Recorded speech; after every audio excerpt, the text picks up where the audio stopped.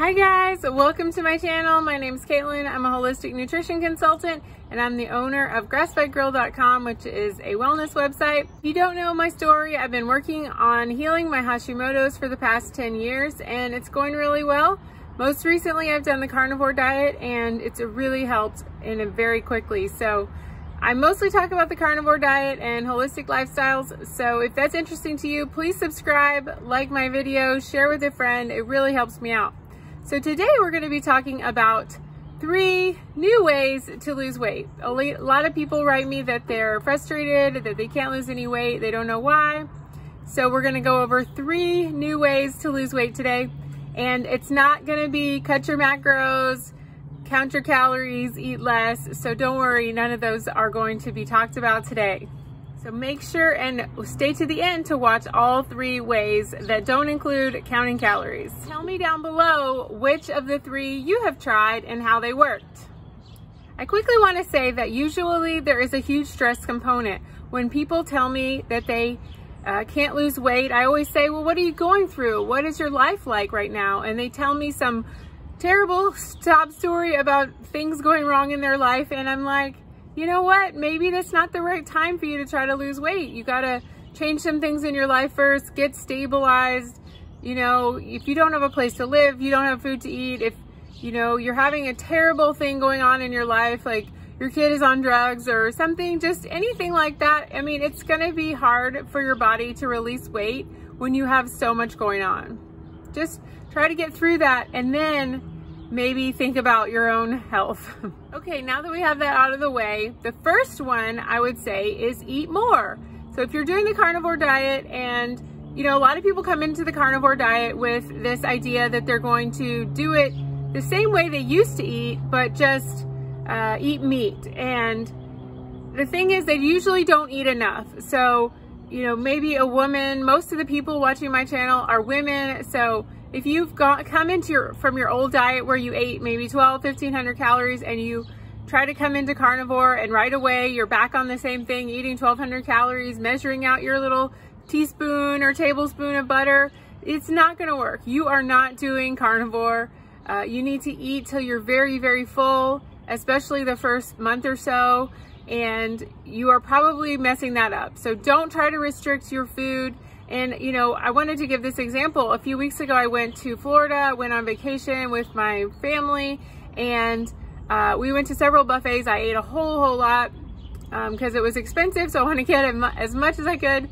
And when I came home, I had lost 2 pounds. So I don't know if that was the vacation or the excessive amounts of food, but just to say, I don't think you can really gain too much weight on the carnivore diet as long as you're eating carnivore foods, which is all foods from an animal source. Okay, the second way to lose weight, now I have actually never done this, but I think that it would work, is to eat beef and water only. So I know it's not doesn't sound very fun, but this would limit the amount of extra fat you could use because you could only use the beef, the fat that's on the beef, or you could eat beef tallow or beef like trimmings, which is called suet. But most people just can easily eat a lot more dairy and butter and things like that. It's much better than suet because it's just not as good, but I have really never tried it. So another thing is people have often a sensitivity to dairy and eggs. So those are 2 highly allergenic sensitive foods. So if you have eaten those a lot, then you might be stalling in weight loss, because when you have inflammatory foods for your body, it will cause you to retain water and swell up, and that will cause you to gain weight. So the third thing we're going to talk about today is electrolytes. Now, if electrolytes are lacking, they can make you crave sweets and treats, and that can derail your carnivore diet. So yesterday I had this same problem. I forgot to take my salt, forgot to take my electrolytes, and I was craving like pancakes, and I was thinking about all the things I could make that would quench my craving, and I was just like, I want something sweet, I want carbs, and I just kept going around and around, and then come to find out I hadn't taken my electrolytes, and you know, once I did, I was much better off. So you want to make sure your electrolytes are in balance. This is the electrolytes that I like. You can get the unflavored if you don't want the stevia, and I've been using the unflavored for a while. This is the lemon lime. This is actually my most favorite flavor. You can save with my code GrassFedGirl in the description box. There's also a link in my blog that has a recipe where you can make your own. So don't think you have to buy this. You can make your own very cheaply. It's just a little more work. And this one is all very balanced, and I love this flavor and taste, and you can't taste the salt in it. So if you're new to carnivore, this will really help you out with the transition.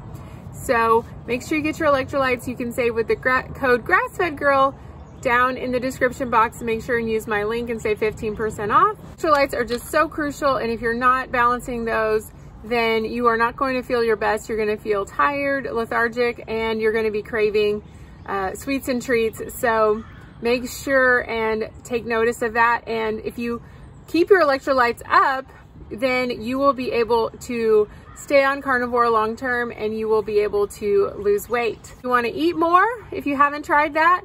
You want to balance your electrolytes, and you want to also try the beef and water only. That could break a stall as well. So I may be trying it soon. I will let you know. If I do that, I will have a challenge here on YouTube and Instagram, and we can do beef and water together and suffer through it. I might do beef, water, coffee. I don't know if I could do beef and water only.